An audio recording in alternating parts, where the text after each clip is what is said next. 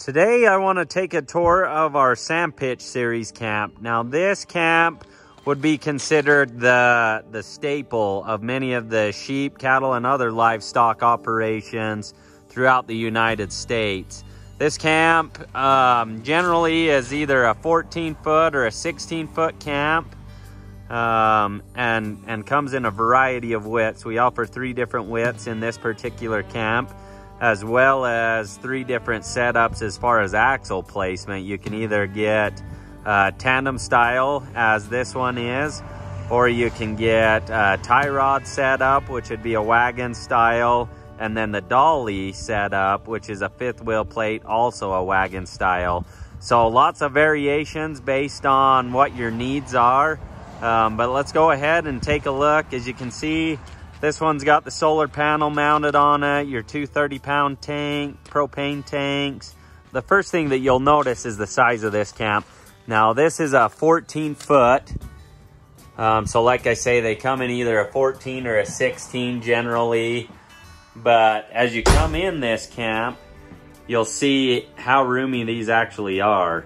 This one has the traditional layout, so your upper bed, your trundle bed, your pull-out table, and then lots and lots of storage. Starting up here in the corner, you have your small fridge. This one has the ice chest in it, and it's a 2-way fridge, so we'll run off of your LP or your 110. And then you have your 3-burner cooktop. It is LP, your gas light, and then this one has the bigger wood burning stove that we offer. So this one has a good cooking surface on the top, as well as the oven that you can bake in if you feel so inclined. Also has your wood box underneath that feeds through to the outside, so you can put your wood in there. You don't have to run outside to get it and bring it in, anything that way. But really cool stove, very popular in the agriculture industry. But as you can see, lots of storage, really well thought out. This one has the stereo with your 12-volt plugs, your USB ports to charge phones or other electronics. More storage, your closet, bank of drawers. And then this one has the single sink with a hand pump.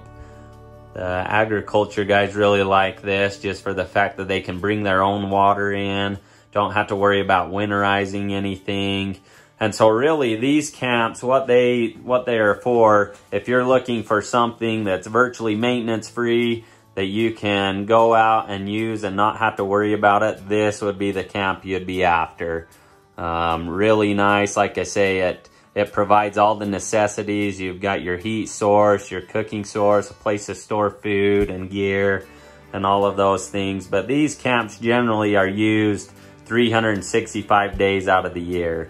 And so, like I say, they want something that's virtually maintenance free, that they can just get out and do their thing.